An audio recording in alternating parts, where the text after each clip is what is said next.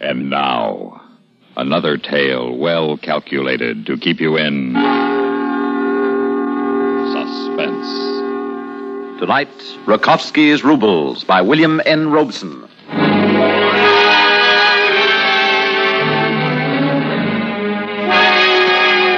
This is a story of old Russia. Of Russia before Sputnik and Khrushchev and the Soviet. Of the Russia of resplendent Tsars and the hopeless characters of Dostoevsky. Our hero is such a character, intelligent but without hope. We shall call him Ivan Ivanovich. He is a student. His sweetheart we call Anna Petrovna. We find them in the Venice of the North before it was Leningrad, before it was Petrograd, when it was still gloriously named St. Petersburg. We find them in a basement room, furnished only with a bed and a chair, and a stove. But there is no money for firewood, so they are cold. They are also hungry, and they are hopeless. Hopeless. Utterly hopeless. What is hopeless, Ivan Ivanovich? Life, Anya Petrovna. The noblemen and their half-naked women dance the night away in their warm palaces while we sit outside and shiver. What have we got to live for? Each other. It is not... It is not enough? No, Anyushka. I would die for you. You know that. But you would not live for me? Living is more difficult. This is not living. This is existing like an animal. But it will not always be like this. You will graduate from the university soon. And then what? Position in a government office if my marks are good enough? If not, the army? No, Anyushka. There's no place for me in this society without money, without a title. You talk like a revolutionist. Not me. Where did it get them, those anarchists who tried to kill the little father of all the Russias as he worshipped at Easter Mass last year? They were all dead. Or worse, they've been sent to Siberia for the rest of their lives. No. A Tsar is too mighty. He will not topple easily. And I have no stomach for martyrdom. No, Anya. I'm only interested in myself. And you, of course. Anyushka. Do you love me? You know I do. Enough to wait for me? Wait for you? Yes, for 20 years. 20 years? Where are you going? To prison. What are you talking about, Ivan? I have a plan that will make us rich 20 years from now. I'm going to steal a fortune. Steal? But the police will arrest you. Indeed. It is necessary to the plan that they do. I do not understand you, Ivan Ivanovich. I do not need your understanding, my little dove. Only your help. Will you help me? Yes, Ivan, I will do anything you say. Good. Then you must get me an interview with your employer. The Prince Bolinin? Yes. Why do you want to see him? I'm going to work for him. You are? Yes. What will you do for him? I don't know. Secretary, footman, valet. Whatever he needs me for. You will find out. And so the devoted and willing Anna kept her tiny, close-set eyes open, and also her rather large ears. And she reported all she saw and heard to Ivan Ivanovich.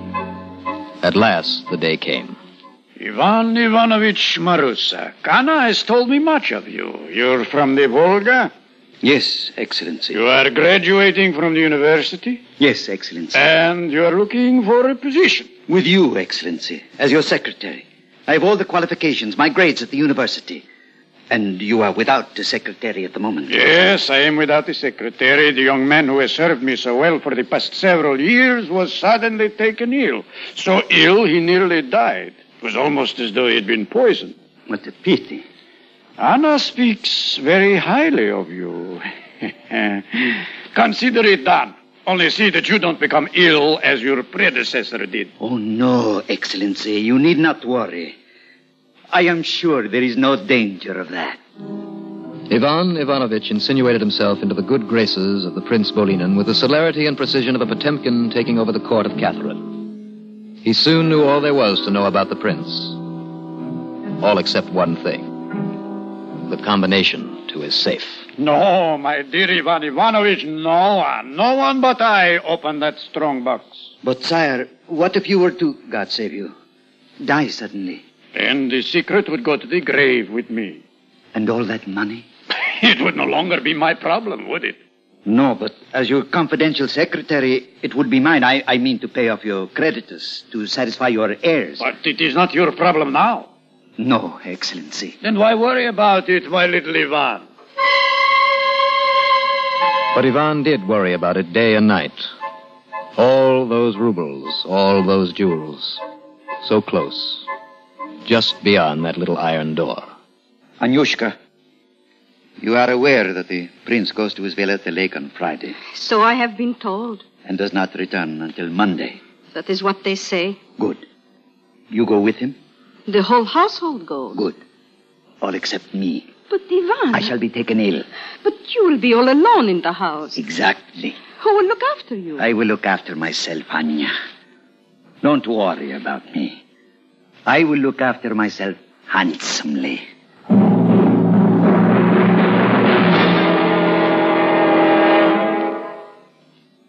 In just a moment, we will return for the second act of Suspense.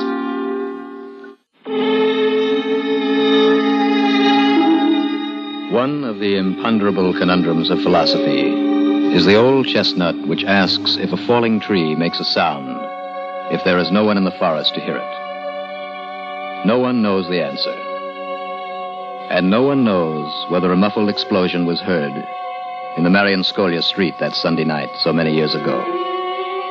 For certainly there was no one about to hear it, except Ivan Ivanovich, who stood in front of the Prince Bolinin strongbox as the smoke cleared away and feasted his eyes on the fortune which would buy his future. When the great bank of Byelorussia opened its doors Monday morning, its first customer was Ivan Ivanovich, burdened with 2 bulging valises. Yes, sir. What can I do for you? I wish to rent a safe deposit box. Your name, please. Rakovsky. Pyotr Rakovsky. Very well, sir. Here is your key. Thank you. I may have to go on a long journey. My things will be safe? Oh, yes, sir. For how long? We do not touch the contents of any unclaimed boxes until 30 years have elapsed. Good. I shall not be away that long. But I do not understand. You do not have to. Just take this key. Guard it with your life. Wear it on a string around your neck. Do not ever lose it. Do you understand? Yes, Ivan. And one more thing. Remember the name Pyotr Rakovsky. Pyotr Rakovsky? Yes. Don't ever forget it. But why? Never mind why. Just don't forget that name. What is it? Pyotr Rakovsky. Say it again. Pyotr Rakovsky. Ivan Ivanovich! It has come. What has come, Ivan? The moment of truth in which the great lie is told in silence. I don't understand a word you are saying. Good. Just remember that name. Ivan Ivanovich! I am coming, Your Excellency. At the word, Anya. Yes, Excellency? I trust you're feeling better? Feeling better? Yes, you were ill when I went away. Oh, yes. It passed. I am feeling fine now. And you were here in the house the whole weekend? Yes, Your Excellency. You did not go out at any time? No, Your Excellency. Then perhaps you can explain this. Explain what, Your Excellency? Look, you dunderhead, look for yourself. The strong box. It has been blown apart. So it has? What do you know about this? Nothing, Your Excellency, nothing at all. But you admit that you were alone in the house the whole time. You must have heard something or seen something. Nothing, Your Excellency. It's impossible. Nothing's impossible. You are forcing me to believe that you know a great deal you're not telling. If you are thoroughly convinced of that, you are at liberty to call the police. Indeed I am, and I shall exercise that liberty at once. The tribunal of the Tsar found themselves in a quandary. The accused would neither admit nor deny the crime. Yet the circumstances spoke for themselves in the loudest of tones. And so at last, the tribunal did just as Ivan Ivanovich hoped they would. We find the defendant guilty and sentence him to 20 years at hard labor in the salt mines of Siberia.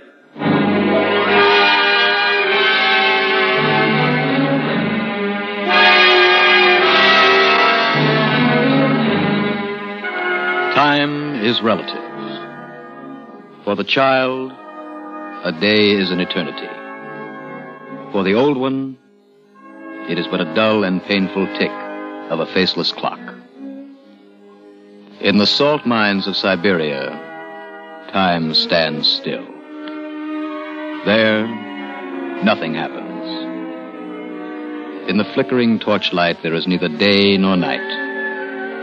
In the constant, clammy 40-degree temperature, there is neither summer nor winter. The brain softens here. The mind wanders away and is lost. Unless a man has a dream. A droshky with the finest of horses, and a coachman, and a great house in the town, and another in the country. Ah, Yuri, the millionaire, is counting his money again. Tell me when he gets to the dancing girls. You laugh. Go on and laugh. You are the foolish ones. If you are so rich, what are you doing here? I am here so I will be rich. I stole it. I am paying for it. And where is this fortune of yours while you're paying for it? It is in a safe place, locked away waiting for me to claim it. It is all right, Ivan Ivanovich. We understand. You understand why? These salt mines. We all need something to help us get through. With you, it is this dream of riches. There is nothing wrong with it. It's good if it helps the days go by and fills the night with something more than the snores of your comrades. But it's true, I tell you. I'm rich. I have the money and the jewels. They're mine. They're hidden away, waiting for me. I know, Tovarich, I know. No, you don't. It's true. It's true. Why don't you believe me?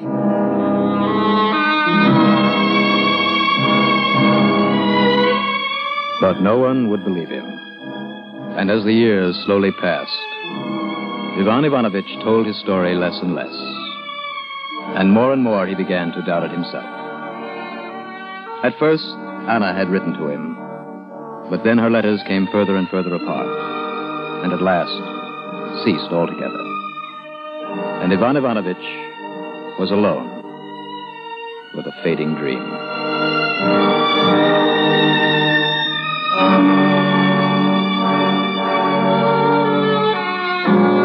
But at last the day came when Ivan Ivanovich's account was settled, his debt to society paid. Look at him now, shuffling up the Marianskolia Street. A graying, stoop-shouldered, middle-aged man. He stops at the door of number 33 and pulls the bell knob. The door is opened by a young girl with largish ears and eyes set too close together. Anyushinka, you have not changed a bit. You are even prettier. You must be mistaken. My name is Natasha. Natasha? How old are you? 18. Then your mother, is her name Anya? Yes, it is. Is she home? Would you call her? I'm an old friend of hers. Mama? Mama! Da, Natasha. I have ears to hear you with. What do you want? There's an old man at the door. He says he's a friend of yours. A friend of mine? I have no old men for friends. What is it? What do you want? You do not remember me, Anya? No, I never saw you before in my life. You do not remember Ivan Ivanovich? No, cannot be. I thought you were dead. Is that why you married? You said you would wait for me. A girl cannot wait her whole girlhood out. You didn't wait very long. I never expected you to come back. So little faith. After all our plans. The key. You still have the key? What key? The key. I gave you the key I told you to keep for me. Oh, that key. My husband was jealous of it. He found it hanging around my neck on our wedding night. Oh, no. He yanked it off me. He threw it away. Oh, no. The key to all my riches. I told you. You promised. I never understood about that. Except it was dangerous. My man said it was dangerous when I told him about it. Dangerous? It was the key to our life together. It could have gotten me into trouble, receiving stolen goods or something, he said. Your husband is a fool. At least the name. You remember the name? What name? When I gave you the key, I told you a name. I told you to repeat it after me. I told you to remember it always. Remember? I remember you telling me. Then what was the name? I have not the slightest idea. Oh, no. You have not forgotten. Why should I remember? I told you to. But you did not tell me why. You said I needn't know, that I shouldn't have my head cluttered with such things. So I did not clutter my head at all. Yes. I said you were stupid then. And I was right. You are as stupid as your husband is a fool. Careful, Ivan Ivanovich. Fool, stupid. Natasha, go fetch your father. He'll know how to deal with this madman. Yes, Mama. No, Anya, forgive me. I let myself go too far. Forgive me. And just remember that name. I will give you a third of all my wealth if you will only remember that name. I have not the slightest idea. You must.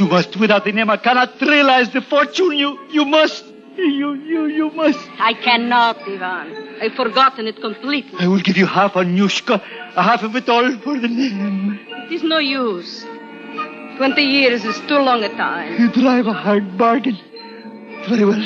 3/4 of the rubies and jewels are yours. Just to remember the name. Remember it, Anya! Remember it! Remember it! Oh, me, you maniac. I don't remember, I tell you. I can't remember.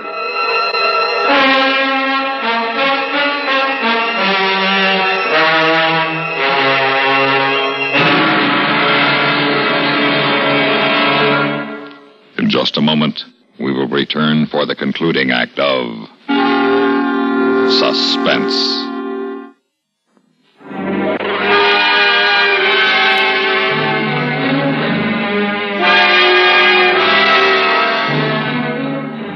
Yes, sir. What can I do for you? I want to speak to someone about the safe deposit box. Yes, sir. I have a box here. I rented it 20 years ago. I've been out of the country and I have lost the key. Well, if you can identify... Oh, yes. It was on the first Monday in March, 20 years ago. You just look up your records. Well, I suppose we could go about it that way. What is your name? I don't remember. Amnesia or something. A mental block. I don't remember. I'm sorry. There is nothing I can do until you do remember. A bitter wind swept down from Lake Ladoga, carrying night and snow out of the north, as Ivan Ivanovich stepped out the great bank of Byelorussia into the empty street.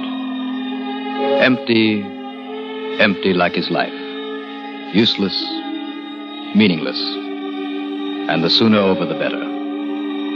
Ivan Ivanovich shuffled across the wide boulevard to the bridge, where Katerina Street crosses the River Nevia. And here he stood, looking down on the black, freezing water, choked with cakes of ice slowly slipping seaward. Ivan Ivanovich was numbed in body and in spirit. As a person apart, he watched himself climb to the top of the parapet, stand irresolutely for an instant, lose his balance, slip, and plummet into the black and icy water.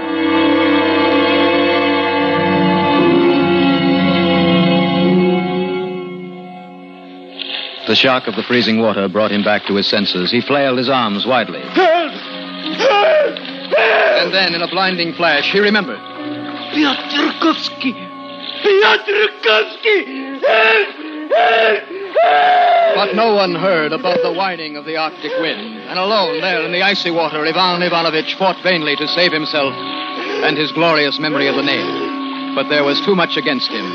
Time and his age and the cold of the Russian winter. And so it was that Ivan Ivanovich died by drowning, with his now useless alias on his lips.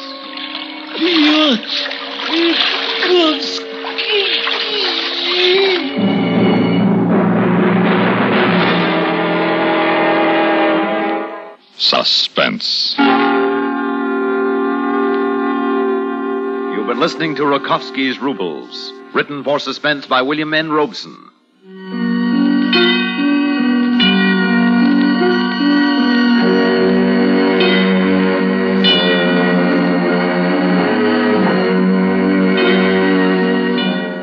Heard in tonight's story was Santos Ortega as Ivan Ivanovich.